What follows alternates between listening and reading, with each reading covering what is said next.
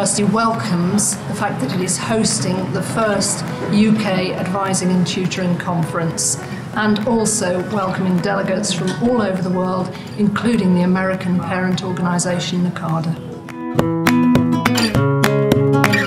Academic advising and tutoring is so important today because the students we have today have many challenges to overcome as they go through higher education, and if we're going to get the most out of the education for them, and if we're going to support them and allow them to maximise their own potential, we need to help them on the path through that. I think UKAT in itself is so important in connecting people. I think we all work, or a lot of us are working in this area and have no idea that actually things have happened in other parts of the world, but also what else there is going on in the UK. So it's been a great opportunity to hear what other people are doing and share experience.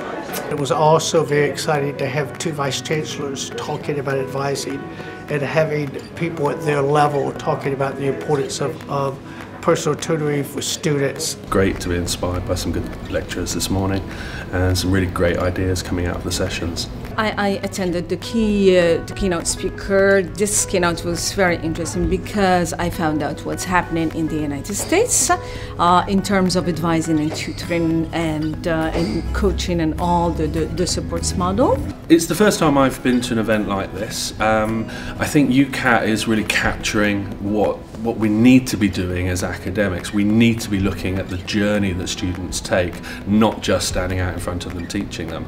UKAT has captured that and given us an opportunity to really learn a bit more about how to best support those students. I think it's very important to connect and build networking. UKAT, which UKAT is an allied association of, has been around now for 40 years, and probably the key piece of what has made us so successful, and I think UKAT will be just as successful, is the idea of networking, the opportunity to talk to people who are doing the same thing that you're doing. I think looking at how it benefits the university, even at the most simple level, I think you're looking at the fact that if you can help students stay with the course and achieve obviously a better performance, it's going to reflect very positively on the university.